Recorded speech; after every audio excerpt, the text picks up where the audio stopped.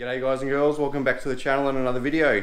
In this one, we're going to be installing the Powerflex driver's side and transmission mount inserts. Just taking a look at what we're doing today. We've got the driver's side mount here, transmission mount under here, and we're just going to strengthen the standard mounts using the driver's side and transmission side engine mounts from Powerflex. So these guys back in November gave me a pretty nice discount, and I decided I really definitely need that one because on cold mornings this one is squeaky as all hell, and I just want to strengthen it and get some more life out of that one before I need to upgrade. Now I've enlisted the help of Mitch today, who's done my downpipe and a few other jobs for me. We've got the car up on ramps. Going to put a jack underneath the engine just to support it, and one at a time we're going to remove each mount, and Mitch is going to fit the inserts in.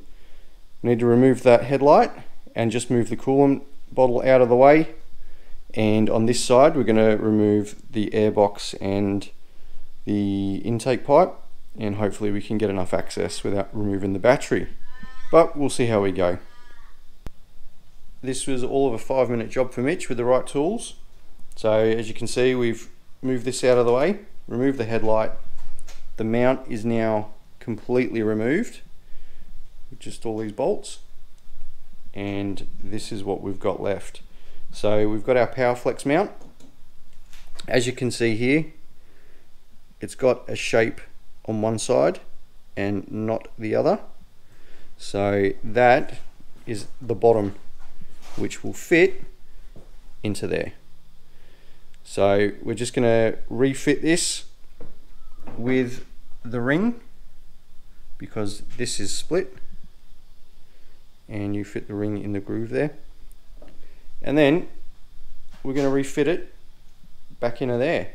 Now the idea is it's going to give this, you can see me moving that with my hand, which probably isn't good, but it's going to give this a lot more rigidity having a poly bush in there than the stock rubber one. So I'll show you what it looks like all fitted back up. 10 minutes later and Mitch is done with the driver's side, which is awesome. We just need to put the coolant bottle back and the headlight. So as you can see, we've got the pineapple slice from Powerflex in there, as I showed you just before. We've got the original engine rubber, which mine was still in pretty good nick, which is good, on top of it. And as I said earlier, I'm hoping that this is going to reduce the cold morning squeaks and prolong the life of the mount. And now we are just going to move, we're going to remove this, we're going to remove this, and the battery is going to come out because Mitch has said that the mount itself is underneath the battery tray and one of the bolts is a part of the bottom of the battery tray. So I'm going to let Mitch crack on with that. More progress. All of this has been removed. The battery's out. The tray is out. I'm going to clean that out. That's filthy. And so we've got 2 bolts down here. We're going to take this bracket out as well. More Mitch is. We've got 2 bolts to the chassis and then 3 bolts to the actual gearbox. And then the mount will come out and these will be fitted up. Again, I'm just going to let Mitch do his thing and I'll show you what it looks like when it's all fitted. Beautiful. So we're out already. We've got the 2 bolts and then the 3 for the actual mount. You can see down here we've got the jack. So what Mitch has done is gotten the chassis bolts out first, jacked up the gearbox a little bit just to take the pressure off, and then removed the mount from the actual transmission itself. And there we go. There is a little bit of play in that, quite a bit. I don't know if you'll be able to see, but it's got holes all around it and built for comfort, not for speed. So we're going to get the inserts in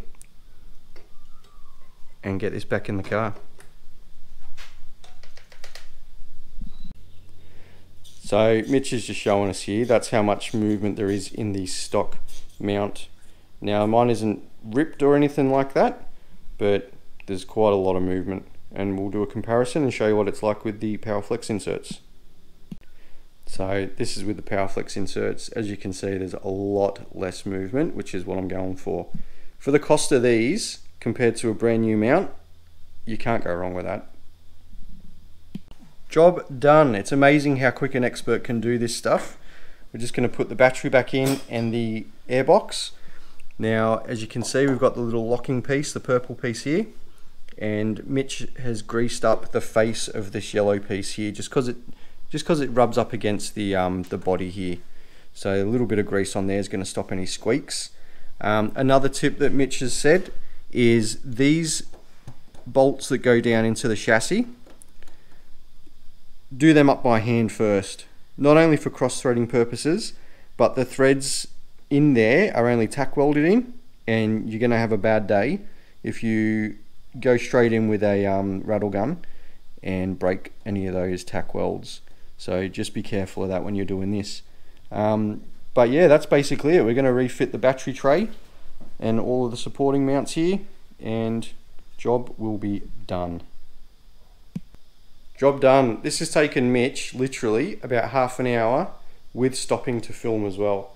So a novice, if you've played around with your car before and you've taken headlights out and you've replaced your battery in your intake, it'll probably take you about an hour. Just make sure that you've got like a rattle gun and a torque wrench for all the bolts. But other than that, the Powerflex boxes do come with instructions anyway. So every single one's got its own instructions and you can't go wrong. So this is the first of my Powerflex install videos. We've just done the drivers and transmission side engine mounts. Initially, I've driven the car a couple of times now and there is a bit more vibration, which, like having a rear motor mount install, I do expect that to settle down a little bit, and I will give it some time to settle down because my next Powerflex video will be the rear engine mount. Now, I have a rear engine mount from Mountune which has the yellow Powerflex bushes, but I will be installing the Powerflex one with the purple bushes just to see how that goes and how it holds up on track. So I'll let these two mounts settle in first, and then we'll go from there. Big thanks to Mitch for the home visit. Couldn't have done it, or I probably could have done it without him now that I've seen how it's done. Probably take a person about an hour. If you've meddled with your car before and you have half an idea of how things come out, you could probably do it in about an hour with the right tools. Mitch smashed through it. Even filming this probably took about half an hour. So it's amazing watching an expert do it who knows what they're doing.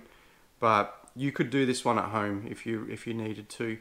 And of course, a huge thanks to Powerflex and Powerflex Australia. They've worked with me on this one. They gave me a nice little discount just to make the videos and post this up on Instagram and whatnot. 40Ford_Revo2. If you like the video, give it a like, have a comment, have a chat with me. Subscribe to the channel. There is more Fiesta ST and car care videos to come. Thanks for watching as always.